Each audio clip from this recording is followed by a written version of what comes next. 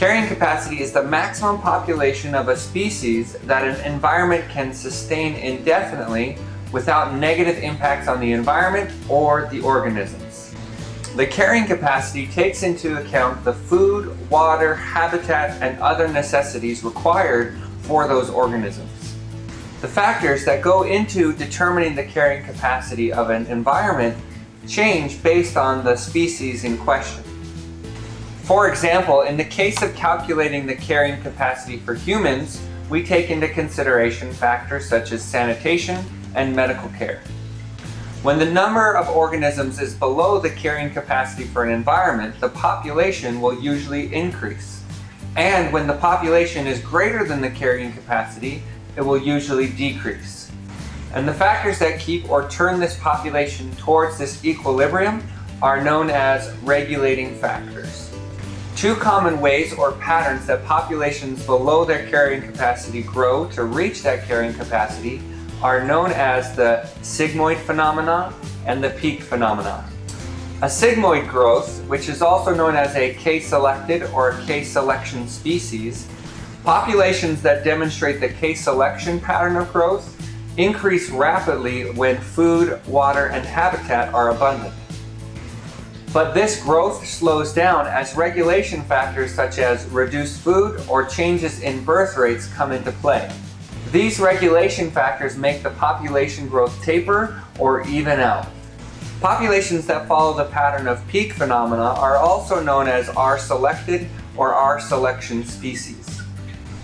In R-selection growth, the same regulation factors don't come into play as happened in the K-selection growth, and this causes the population to peak above the carrying capacity. This growth above the carrying capacity causes an exhaustion of available resources. This makes it so that mortality becomes the main regulatory factor.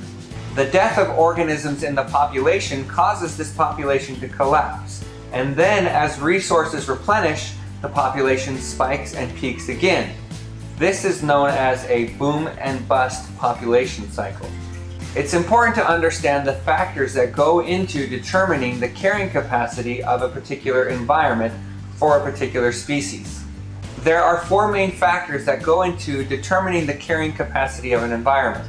These are food availability, water availability, space, and ecological conditions. Food and water availability are pretty straightforward.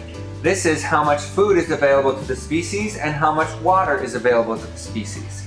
And this will change in an environment based on the requirements of each species. For example, larger organisms will generally require more food and more water. When these resources are unavailable or are limited, organisms in a species will experience what's called food stress. In some cases, food stress leads to changes in the diet of organisms. For example, herbivores often have preferred foods and emergency foods. As preferred foods become limited or unavailable, herbivores will often turn to emergency foods. In many cases, emergency foods are lacking the necessary nutrients for that organism's healthy survival. Food stress and transitioning from preferred foods to emergency foods can make organisms weaker and more susceptible to predation. It's important to note that food and water are very interrelated. In most cases, when water becomes limited, food also becomes limited because of their close relationship.